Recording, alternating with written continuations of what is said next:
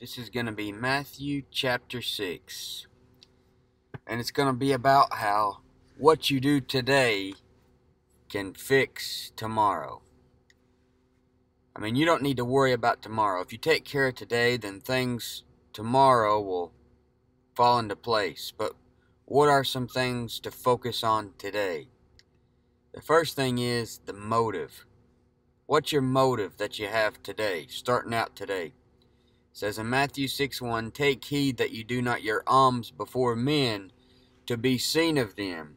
Otherwise you have no reward of your Father which is in heaven." So alms is what you give to relieve the poor. Things like that. But what is your motive behind doing this? The Lord says, take heed.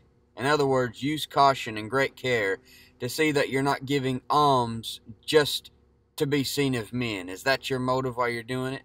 Are you doing the things you do today to be seen of men, or because it actually pleases the Lord? You see, a Pharisee won't do anything unless he thinks he's going to get recognized for it. In Matthew 23:5 it says, "But all their works they do for to be seen of men. They make broad their phylacteries and enlarge the borders of their garments." You see, if you're doing good works and no one sees it, that's good, because remember that the Lord sees it. In Proverbs 15:3 it says, "The eyes of the Lord are in every place, beholding the evil and the good." If he sees it, it doesn't matter if anyone else does. In Matthew 6:2 it says, "Therefore when thou doest thine alms, do not sound a trumpet before thee, as the hypocrites do, in the synagogues and in the streets, that they may have glory of men. Verily I say unto you, they have their reward." Notice the humor from the Lord. He says, don't sound a trumpet before thee. You know, some people make a big announcement and a big deal about what they gave and what they're giving. I remember one time I seen Tyler Perry showed up at T.D. Jakes' church and said the Lord put it on his heart to give $1 million. I mean, he sounded a trumpet in front of thousands of people. Well, there was his reward. You see, are we doing these things for the glory of God, or that so we can have glory of men? That sounds like something that would give him glory of men more than anything. In 1 Thessalonians 2:5, Paul says, "For neither at any time use we flattering words, as ye know, nor a cloak of covetousness, God is witness. Nor of men sought we glory." So what's your motive for today? Is all the good things that you're going to do today so that you can get glory from men, or are you doing it for God? In Matthew 6:2 it says, "Therefore when thou doest thine alms, do not sound a trumpet before thee, as the hypocrites do in the synagogues and in the streets, that they may have glory of men. Verily I say unto you, they have their reward." Their parading of the flesh that's done by the Pharisees is completely for their own glory. You see, Jesus never ceases to point out the hypocrisy of people. They pretend to be something outwardly when they are wicked inwardly. In Matthew 23:25 it says, "Woe unto you, scribes and Pharisees, hypocrites! For you make clean the outside of the cup and the platter, but within they are full of extortion and excess." So what's your motive? Are you doing all these things every day to be seen of men because you're wanting glory for yourself, and really on the inside you're not where you need to be with God at all? In Matthew 6:3 it says, "But when thou doest alms, let not thy left hand know what thy right hand doeth." You see, do it so quietly that your left hand doesn't even know how much is in your right hand. Keep it on the DL. Keep it on the down low. Don't go and put it on everyone's news feed. You don't need to announce it to church or something like that. But notice the left hand and the right hand. It's the right hand that was doing the giving. And the right hand is usually the positive hand in the Bible, while the left hand is painted in more of a bad light. For example, Jesus Christ sits on the right hand of power in Matthew 26:24. And it is those on the left hand who are cast into the lake of fire in Matthew 25:41. Notice that pattern when you look at the left hand and the right hand in the Bible. In Matthew 6:4, it says that thine alms may be in secret, and thy Father which seeth in secret himself shall reward thee openly. You see, the less people know about what you're giving, the better. If you're doing things for God, then God's going to see it. It doesn't matter if anybody else sees it, because you're doing it for God and not for them. Even if nobody knows about it now, even the good secrets are going to come out in the open. It says in Luke 8:17, for nothing is secret that shall not be made manifest, neither anything hid that shall not be known and come abroad. You see, we use that for secret sins most of the time, but that would also be the things that you done in secret. It's going to come out, because in Daniel 2:22 it says, he revealeth the deep and secret things. He knoweth what is in the darkness, and the light dwelleth with him. Do you know how many secrets the Lord is keeping right now? One day he's going to reveal them all. So what's the motive behind the things that you do? What's the motive when you're praying in front of other people? In Matthew 6:5 it says, and when thou prayest, thou shalt not be as the hypocrites are, for they love to pray standing in the synagogues and in the corners of the streets, that they may be seen of men. Verily I say unto you, they have their reward. There are some men who love to be called on to pray, and they put on a big show.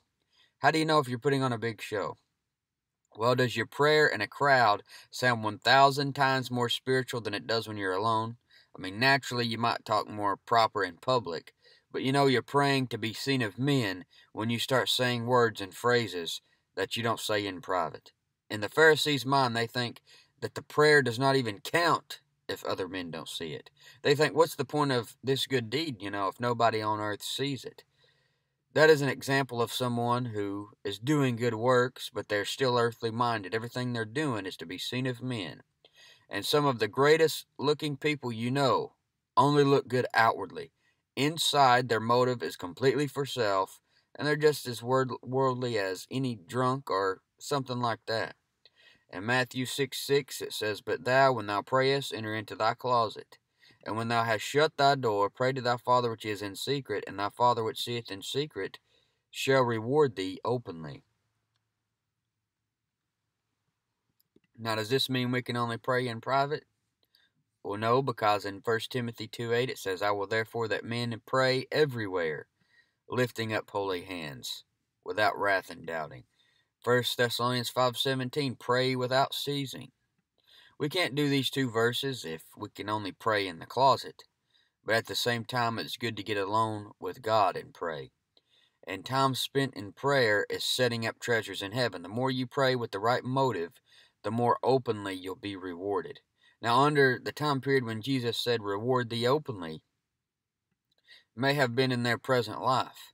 Applying it to a Christian, I would say they are rewarded openly for prayer at the judgment seat of Christ in front of all the saints. In Matthew 6:7 it says, but when ye pray, use not vain repetitions, as the heathen do, for they think that they shall be heard for their much speaking. You see, vain repetition doesn't mean you can't pray the same prayer over and over. An example of vain repetition would be to take like a rehearsed prayer that maybe you didn't even write and then read it as a tradition without it being from the heart. You saying it out of tradition or habit and not from the heart, that is vain repetition. However, any prayer that is prayed from the heart with the right motive is a good prayer, no matter how many times that you've said it. And people say the same rehearsed prayers because they think they shall be heard for their much speaking. Some people have prayed the same prayer 1,000 times in front of people, so they just sound like a huge professional in prayer. But once it goes back to having the wrong motive when you do things. Are you doing it from the heart, or is it to be seen of men? Really, only the Lord knows if you're doing it from the heart. Be not ye therefore like unto them, for your Father knoweth what things ye have need of before ye ask him. So the Lord tells the people you aren't supposed to be like. Who's that? The fake people, hypocritical, religious crowd. God knows what you need before you even pray for it. He knows what you need better than you do. Now, what about the disciples' prayer? People usually refer to it as the Lord's Prayer, but it's actually the disciples' prayer. That's who's being told to pray this prayer in these verses. In Matthew 6:9 it says, after this manner therefore pray ye, our Father which art in heaven, hallowed be thy name. So after this manner, there wouldn't be anything wrong with constructing your prayer like this prayer. But if you're just copying the prayer word for word without it coming from the heart, you got the wrong motive, and that's going to fall in the category of vain repetition. But he says, Our Father which art in heaven. Me and you have direct access to the Father in heaven through prayer. It says in Hebrews 4:16, Let us therefore come boldly into the throne of grace, that we may obtain mercy and find grace to help in time of need. He says, Hallowed be thy name. Hallowed means you got to treat it with reverence. It's sacred.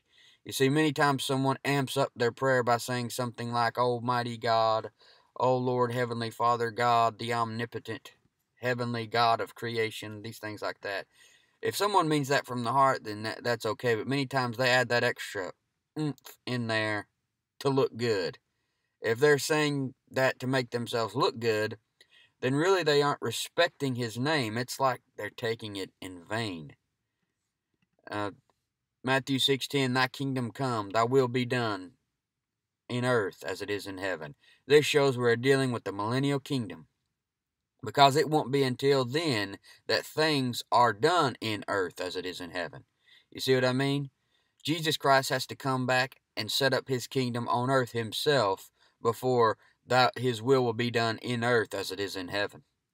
You see, this is the constitution for the kingdom we're reading here.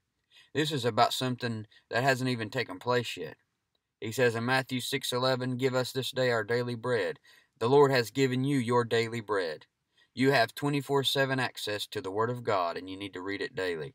It says in Deuteronomy 17:18 through 19, And it shall be, when he sitteth upon the throne of his kingdom, that he shall write him a copy of this law in a book, out of that which is before the priests the Levites. And it shall be with him, and he shall read therein all the days of his life. Read therein all the days of his life. There's your good verse for daily Bible reading.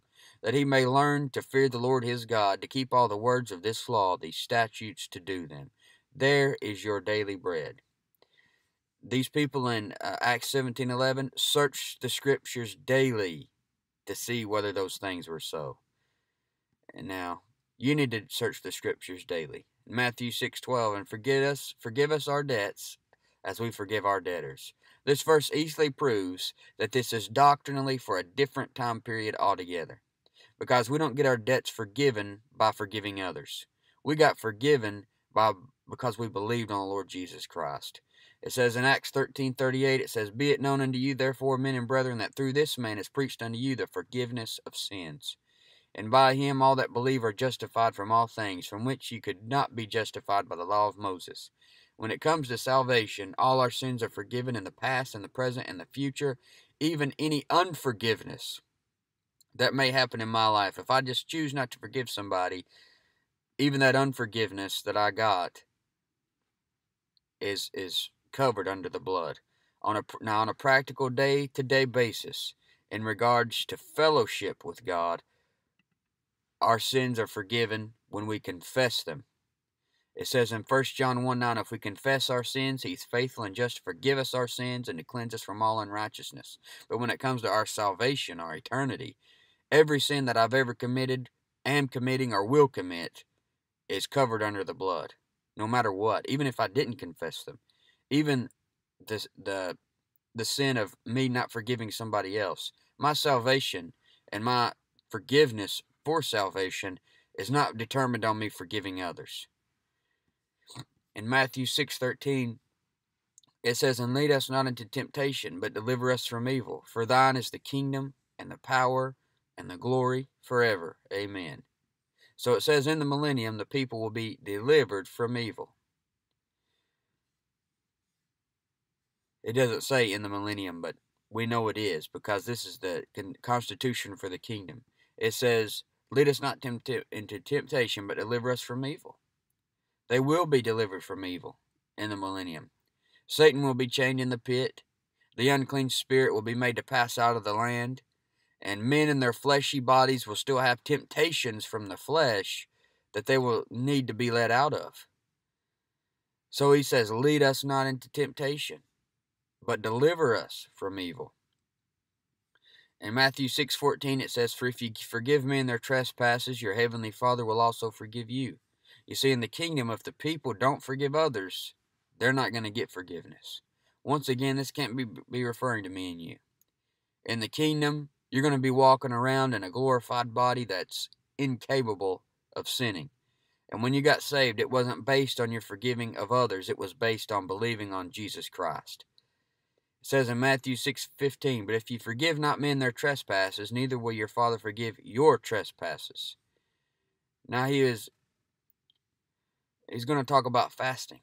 What's your motive for fasting?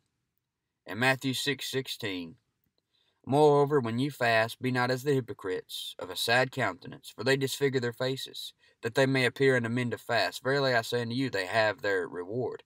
The hypocrites fasted. Once again, what was the motive? To be seen of men. If your motive, if everything you do in this life, if the motive is to be seen of men, you're not helping yourself in the future. You're not helping tomorrow. Everything you need to do, that you do today, the motive needs to be on serving God. If every day you wake up and you're doing everything for yourself, one of these days you're going to wake up at the judgment seat of Christ and get nothing because it was all done for yourself. But these guys, they let the fast show all over their face so that the people would say, "Wow, what a man of God this is." You see, you have your reward down here when you publicize your fasting for the world to see. It says in Matthew 6:17, "But thou, when thou fastest, anoint thine head and wash thy face, that thou appear not unto men to fast, but unto thy Father which is in secret. And thy Father which seeth in secret shall reward thee openly." You don't have to let anyone know you're fasting. Wash your face, wash your hair, smile, keep your eyes wide. The more you do in secret, the better off you're going to be at the judgment seat of Christ. So far, it's been about the motive. Now it's going to be about the master. Who is your master? Who's the master for you? Do you serve God or do you serve mammon? That is your riches and your wealth, your mammon. If you serve mammon, then you can guarantee it will mess up your motive. In Matthew 6:19 it says, "Lay not up for yourself treasures upon earth, where moth and rust doth corrupt, and where thieves break through and steal." You can lay up all kinds of treasures on this earth, but moth, rust, and thieves are going to get a hold of it. These things down here are temporal. Paul says in 2 Corinthians 4:18, "While we look not at the things which are seen, but at the things which are not seen. For the things which are seen are temporal, but the things which are not seen are eternal." If your main focus is on the temporal, then you got the wrong master, and you're going to end up having the wrong motive.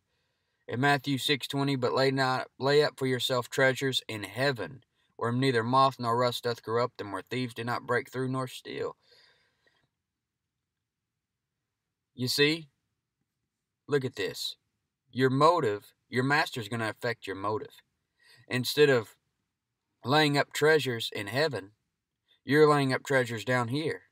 So therefore, when you woke up, you were doing everything that you were doing to set you up in this life. And that may do you some good today, but it's not going to fix tomorrow. The Bible says in Colossians 3:2, "Set your affection on things above, not on things on the earth. For where your treasure," in Matthew 6:21, "for where your treasure is, there will your heart be also." If your treasure is in the world, then your heart will be in the world. You need to have your treasure in heaven. Then your heart will be in heaven. Your motive will be for things up there.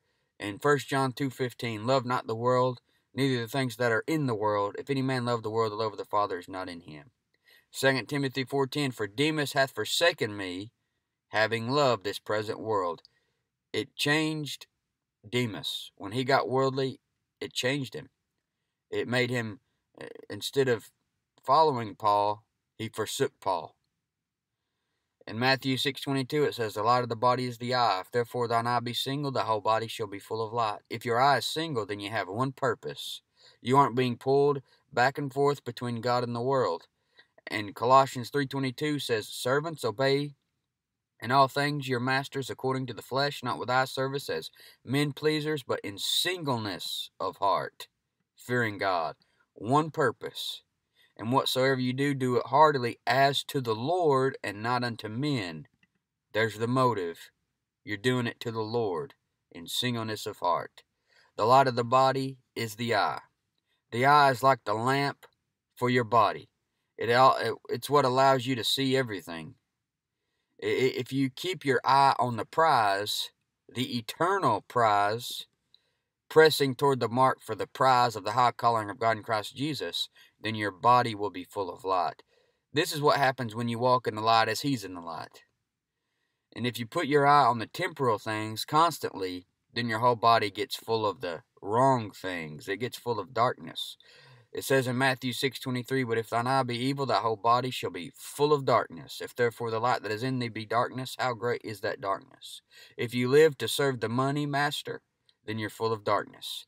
And Matthew 6:24, "No man can serve two masters, for either he will hate the one and love the other, or else he will hold to the one and despise the other. You cannot serve God and mammon."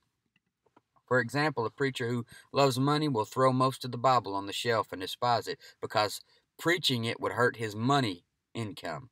He can't serve both. He must give the Bible even if it makes everyone hate him and the money stop coming in. If you have the wrong master, then you're going to have the wrong motive. And if you have the right motive and the right master, then also realize there is no need to take thought for the morrow. If you have the right motive and the right master, then tomorrow will fix itself. It says in Matthew 6:25, "Therefore I say unto you, take no thought for your life, what ye shall eat, or what ye shall drink, nor yet for your body, what ye shall put on. Is not the life more than meat, and the body than raiment?" If you're setting affection on things above, your master is in heaven, and your motive has to do with making a positive effect on heaven and eternity, and not worrying about things right here, then you ain't got nothing to worry about tomorrow. You see, life is more than meat. It says in Colossians 3:4, "When Christ, who is our life," Jesus Christ is your life. Life is more than meat. He says in Matthew 6:25, "Therefore I say unto you, take no thought for your life, what ye shall eat, or what ye shall drink, nor yet for the body, what ye shall put on. Is not the life more than meat, and the body than raiment?" Life is more than raiment. That's your clothes, your raiment. But it says in 1 Timothy 6:8, "Having food and raiment, let us be therewith content." That's all you need in life, to be content, food and raiment. But even life is more than that. Anyone listening to this right now has never went too long without food. If you did, you wouldn't be here. You all have raiment, or you would go to jail for indecent exposure. God has took care of everyone reading this or listening to this. And it says in Matthew 6:26, "Behold the fowls of the air, for they sow not, neither do they reap, nor gather into barns, yet your heavenly Father feedeth them. Are you not much better than they? If the Lord takes care of the birds, will He not take care of you?" It says, "Which of you by taking thought can add 1 cubit unto his stature?" And that's rough preaching for a little guy. But why are you worried about your height? You can't think inches onto your body. You're basically taking thought for nothing. Quit letting pointless thoughts stay in your brain rent-free up there. These kind of thoughts aren't beneficial. Get some thoughts in your mind that will make you heavenly minded. It says in Matthew 6:28, "And why take ye thought for raiment? Consider the lilies of the field, how they grow. They toil not, neither do they spin."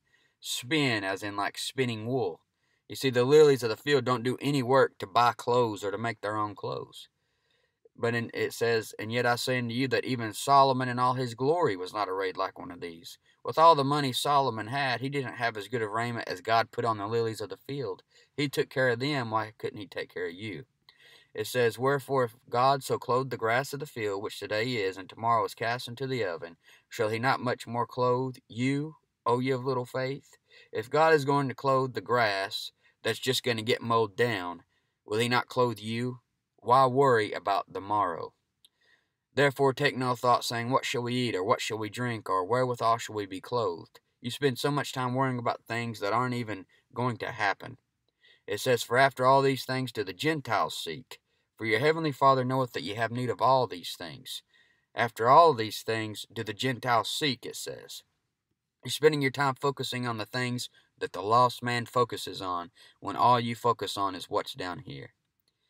It says, "But seek ye first the kingdom of God and His righteousness, and all these things shall be added unto you." Concentrate on getting up every day, heavenly minded, with the right motive, making sure that you got the right master, and then tomorrow is going to take care of itself. "Take therefore no thought for the morrow, for the morrow shall take thought for the things of itself. Sufficient unto the day is the evil thereof." If you do what you need to do today, then you will be prepared for the future. If you wake up and work today, then you'll have food for tomorrow. If you raise your kids right today, then they're going to treat you good in the future. If you love your wife today, then that lowers the risk of divorce. Do what you need to do today. In Proverbs 27:1, it says, Boast not thyself of tomorrow, for thou knowest not what a day may bring forth. James 4:15, For that ye ought to say, If the Lord will, we shall live, and do this or that. Do what you need to do today. Serve God today. Tomorrow will take care of itself.